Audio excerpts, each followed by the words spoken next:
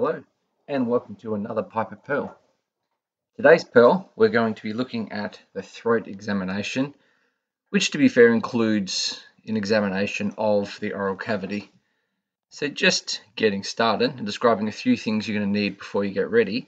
As with all objective and physical examinations, you really need a subjective reason to do the oral exam. So by that, it can be as simple as somebody saying they have a sore throat, somebody indicating a reason to have a look. We try to fall in the habit of doing physical investigations with purpose. So we only ever do physical investigations on the patient if there is a reason or if there is a pertinent negative, which means something you need to have a look at because of statistical probability, protocol, even though we believe it's probably going to be negative.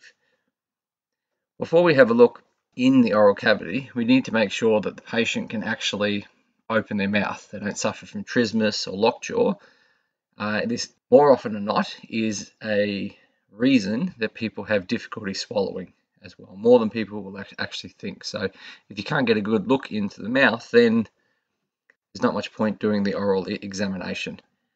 Consent is everything, always important whenever you do any sort of physical examination on a patient. You need to wear gloves and remember your hand hygiene. Just because it's the oral cavity and it's filthy doesn't mean an immunocompromised patient can't get an infection from your filthy hands. Another thing that is vital in an oral examination is a good light source. Now, I've spent many years looking for tools, anything that makes my life a little bit easier in the job that I do.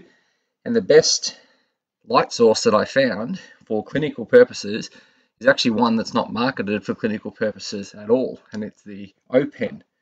So a mate of mine opened a shop and I got the O pen from there, and it's one of those ones that has different illuminations in it. So it ranges from 5 lumen, which is perfect for your perla, any eye examination, but then you have options to go 20, 60 and 120 lumen. Now 20 and 60 lumen is optimal for having a look in the oral cavity. And 120 lumen, well, that shouldn't really go anywhere near patients, but it's good for just general use. The pen itself is also hard cased and black, which I love.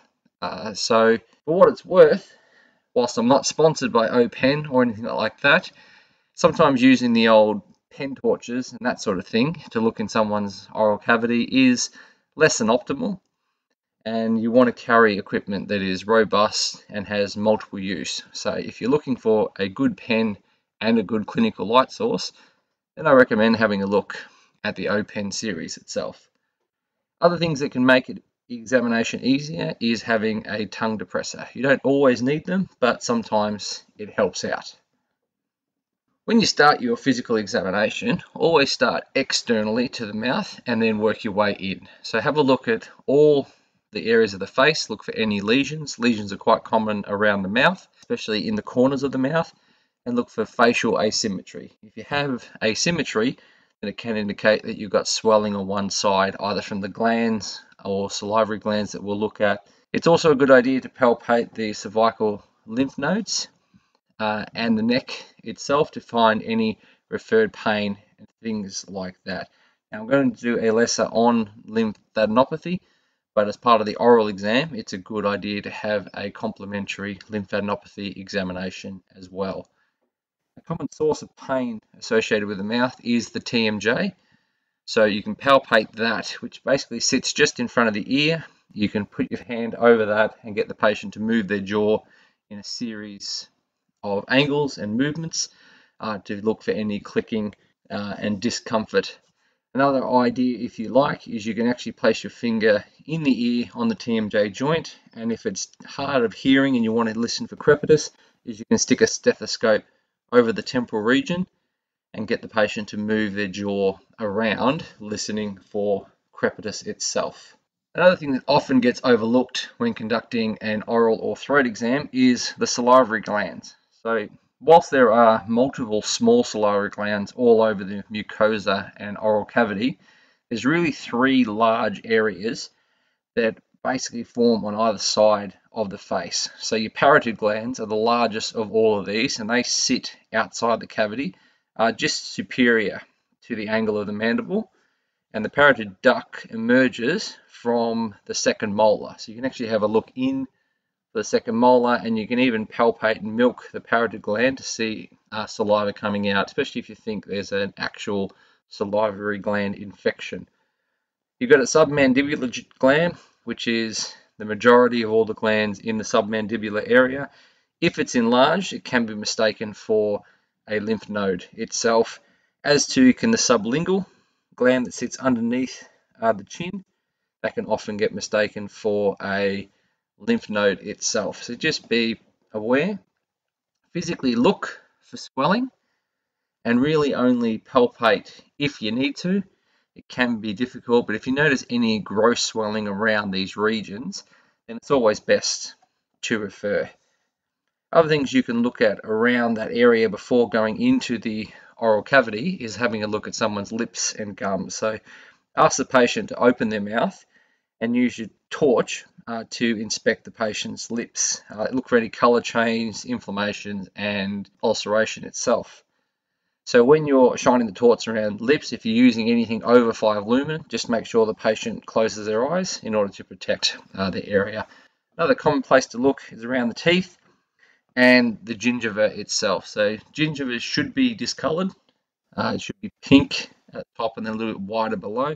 If you have any discoloration, then it can be a sign of gingivitis or even periodontitis itself. Moving into the oral cavity, but not to the throat just yet, we can have a look at somebody's tongue. So ask the patient to stick their tongue out and move it from side to side to observe for any swelling or obstruction or even difficulty moving. Now, if there's any abnormal movement in the tongue, then you need to perform a cranial nerve examination itself. Now, there's a lot of interest in the tongue, even associated with Chinese reflexology and things like that, and there's plenty of studies that have tried to prove and disprove this reflexology, so if you're interested, have a read. But the first examination of the tongue within the oral cavity can confirm the presence of all 3 types of papillae. So check carefully for the usual size and the coat of the tongue. So the coat is best evaluated in the first 2/3 of the tongue. Once it gets to the back, it's usually quite red, and there's not a lot of coat back there because it gets a lot of movement in the back of the throat. Most references are made about the tongue coat being associated with dehydration or illness, things like that. One proper interpretation in literature is the formation of this coat is caused by the dying stratified squamous cells that becomes hydrated and then white. So basically they're the outer layer of the cells that are plump full of moisture. They turn white and they haven't actually fallen off yet. Now the thickness of the coat is largely dependent on the balance between the rate that the squamous cells are being produced and the rate which the dead ones are actually being worn away. And what wears these away is things like eating and talking. So if you have a disease, you're feeling sick, then you're actually not eating and talking that much, which increases the coat, which makes people have that connection with somebody feeling sick. But it can also be, if you have a disease that interferes with the proliferation of these cells or the hydration of these cells, then you can also get a thick coat. Its connection with dehydration is associated with the fact that dehydration will dry up your salivary glands and therefore decrease the amount of sloughing of these epithelial cells happen. So it's not an absolute indication of dehydration, but it can be a contributing sign. Looking around the buccal mucosa, cavity floor, and hard palate, you can use a tongue depressor to move the tongue out of the way if you want to have a look at the mucosa. If the patient can't move their tongue with their oral cavity, the tongue ratio is just off. You'd ask the patient to lift their tongue to the roof of their mouth so you can have a look at the oral cavity floor, and then you can tilt their head to the side to have a look at the hard palate as well. So you can find things like ulcerations around the actual buccal mucosa. White patches are somewhat common. You often get white lines associated with rough teeth or people biting the side of their face, that sort of thing, but it also can be infiltration of leukocytes and obviously your candida. When you're looking at the cavity floor, you can look for something known as a subglandular duct stone, which is basically a salivary stone that forms in the duct and can block it and therefore gets quite painful. So the saliva actually helps to build up a plaque on the teeth. Because it's quite an alkalizing substance, the minerals will harden, causing this plaque formation on the teeth. So mineral formations can form in the ducts themselves, causing them to get blocked.